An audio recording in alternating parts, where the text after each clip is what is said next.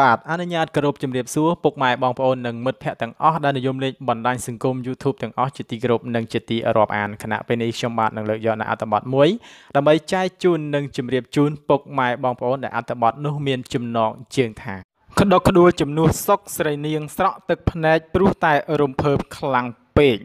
កម្មវិធីប្រឡងចម្រៀងកុមារប្លែកគេក្នុងយុគសម័យថ្មី Cambodian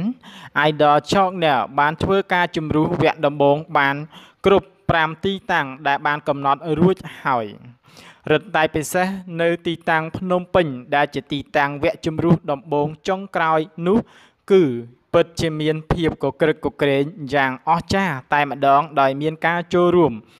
ពីសំណាក់ប្អូនកុមារយ៉ាងច្រើនលើសពីការរំពឹងទុកជាក់ស្ដែងគណៈកម្មការសុកស្រីនាង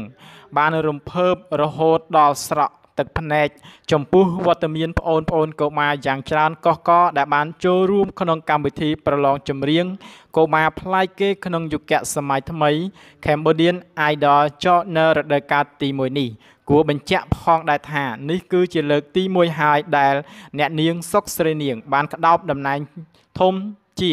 គណៈកម្មការក្នុងការប្រឡងចម្រៀងលំដាប់ពិភពលោកបែបនេះដែលធ្វើឲ្យបណ្ដាអ្នកគាំទ្ររបស់ម្ចាស់បទហត់ទេស្រឡាញ់គេម្នាក់ឯងនេះអន្ទះសារចង់ឲ្យមានការចាក់ផ្សាយនៅលើកញ្ចក់ទូរទស្សន៍នៃកម្មវិធីប្រឡងនេះឲ្យបានកាន់តែឆាប់បំផុតកម្មវិធីប្រឡងចម្រៀងកុមារ Cambodian Idol Channel រដូវកាលទី1នេះទទួលបានការឧបត្ថម្ភផ្ដាច់មុខដោយ Vivo F1 ស្វែងរក style ថ្មីរបស់អ្នកដោះសោដោយ scan ក្រយៅដៃលើអេក្រង់ AI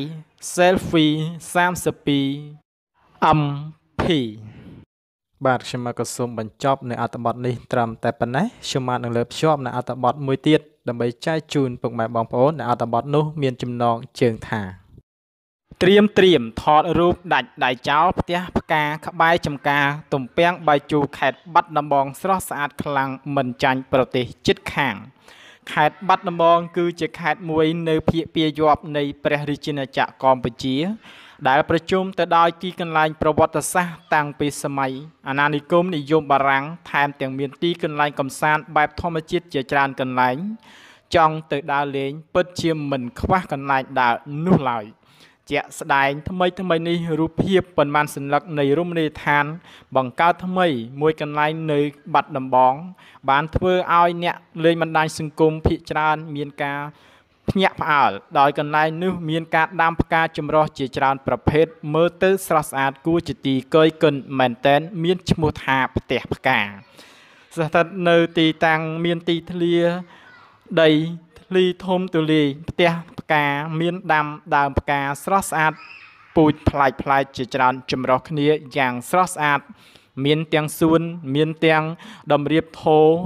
កាច់ជារៀងស្រស់ស្អាតមើលទៅដឹងតែប្លែកភ្នែកតែម្ដងពិតជាពិសេសណាស់សម្រាប់អ្នកដែលចូលចិត្តថតរូបកំសាន្តលេងគួរឲ្យដឹងផងដែរថារមណីយដ្ឋានផ្ទះផ្កាមានទីតាំងស្ថិតនៅភូមិបាត់សាលាឃុំឈើទាលស្រុកបាណន់ខេត្តបាត់ដំបងក្បែរចំការទំពាំងបាយជូរតាមផ្លូវទៅបាណន់មួយនេះនឹងបើកដំណើរការក្នុងពេលឆាប់នេះហើយពោលគឺនៅក្នុងខែកញ្ញាឆ្នាំ2019នេះដោយពេលនេះស្ថិតនៅក្នុងដំណាក់កាលរៀបចំមិនទាន់រួចរាល់អស់នៅឡើយនោះទេបាទខ្ញុំក៏សូមបញ្ចប់អត្ថបទវីដេអូនេះត្រឹមតែប៉ុណ្ណេះខ្ញុំក៏សូមខន្តីអភ័យទោសរាល់កំហុសខុសឆ្គងកើតមានដោយប្រការណាមួយរាល់ការអានក៏ដូចជាការអត្ថាធិប្បាយអត្ថបទដើម្បីជម្រាបជូនពុកម៉ែបងប្អូននោះផងដែរខ្ញុំក៏សូមគោរពអញ្ជើញពុកម៉ែបងប្អូនចូលរួមចុច Subscribe និងចុចសញ្ញាកណ្ដឹងដើម្បីទទួលបាននូវអត្ថបទថ្មីនិងប្លែកបន្តទៀតផងដែរសម្រាប់ពេលនេះខ្ញុំក៏សូមអរគុណសូមជម្រាបលាជួបគ្នានៅវីដេអូក្រោយទៀត